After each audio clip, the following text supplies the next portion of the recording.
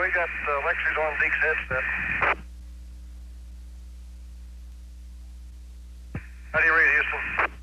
We read you loud and clear, and we have a good picture. Understand. And Aleksey has on Deke's headset.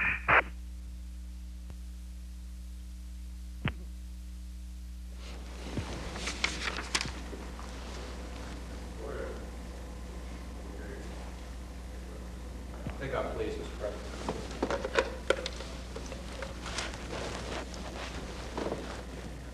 Yes. The astronauts are on the line, sir.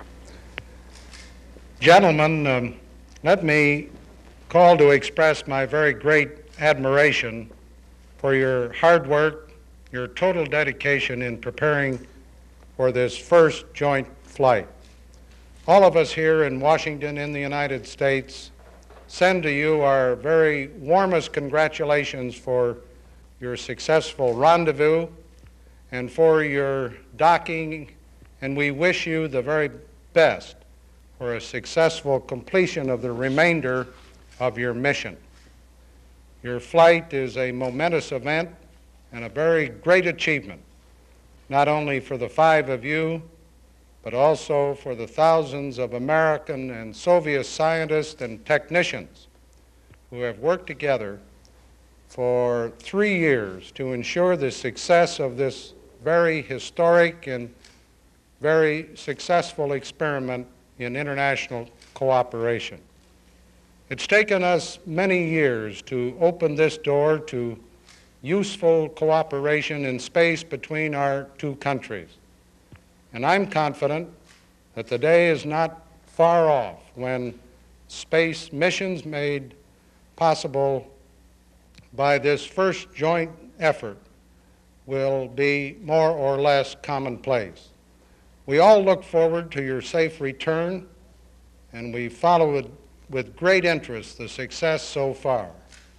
And we look forward to talking with you on Earth again when you do end your flights.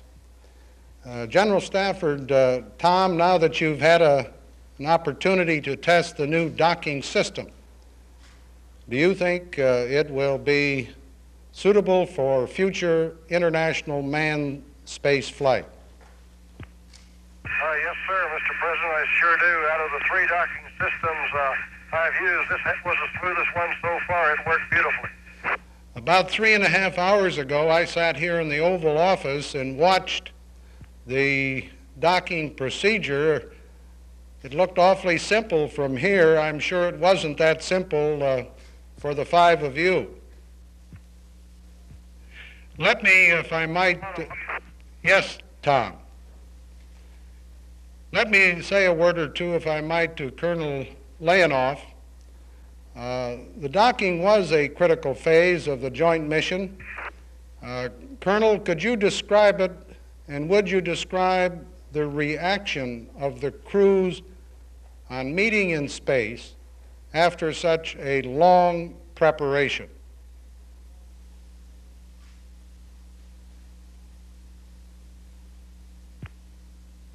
Mr. President, I am sure that our joint flight is the beginning for future cooperation in space between our countries. Thank you very much for very nice work to us. We will do our best. Colonel, I think you and the other 4 have done very, very well so far, and may I congratulate you and your associates on this great achievement. Now, Dr. Slayton, Deke, you've had a very, very long record of distinguished service preparing other astronaut crews for various space missions. And we're extremely pleased to see you on the crew of the first international manned space flight.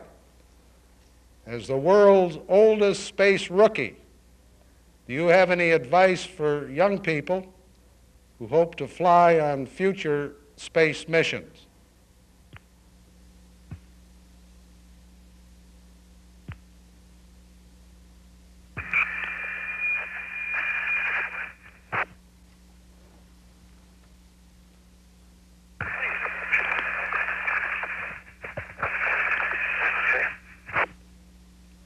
did you have a chance to hear my question?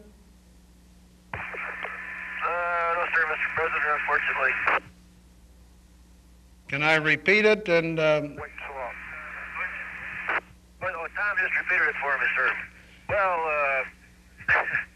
yes, I have a lot of advice for young people, but I guess probably one of the most important bits is to, number one, decide what you really want to do, and then secondly, never give up until you've done it. well, you're a darn good example, Deke, of never giving up and continuing. And I know it is a great feeling of success from your point of view to have made this flight and to be on board with your 4 associates. Vance Brand, I know that you're still in the Apollo and holding the fort there. It's been my observation that the crews on both sides have worked very hard to learn either Russian on the one hand or English on the other. Has this training period, which is so important, stood the test in the complicated procedures that all of you must execute in this very delicate mission? Mr. President, I believe it really has. I think, in a way, our project, and in particular the training that we've undergone, has been a sort of a model for future similar projects. I think it's been a real pleasant experience to work on learning Russian and to be able to work with the cosmonauts. And I think we'll have some ideas that would probably help people in the future on similar tasks. Thank you very much, Vance. I might like to say a word or two to Valeriy Kubasov, the other member of the cosmonaut crew. I might say to him, as well as Colonel Leonov, I remember both of you on that enjoyable Saturday last September when both crews visited the White House and joined me in a picnic over in Virginia. We flew from the White House over to this picnic just across the river. We had some crab specialties that I enjoyed, and I think you did. I'm sure you're having a little different menu, somewhat different food on this occasion. What are you having over there out in space?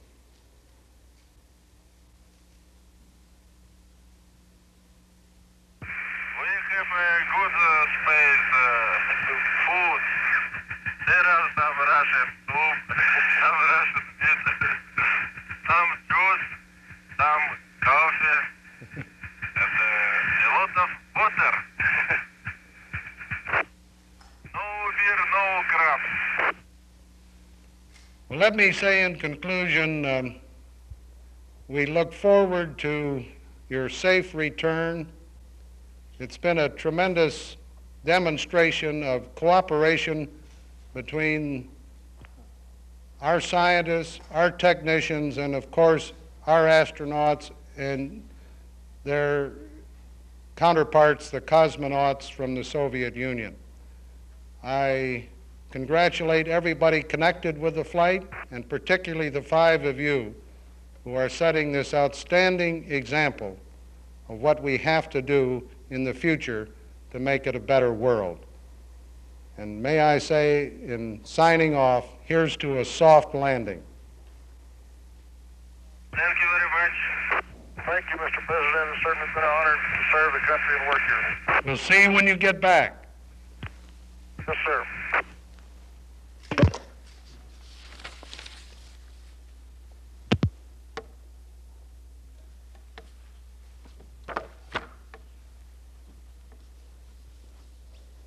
That's really fantastic.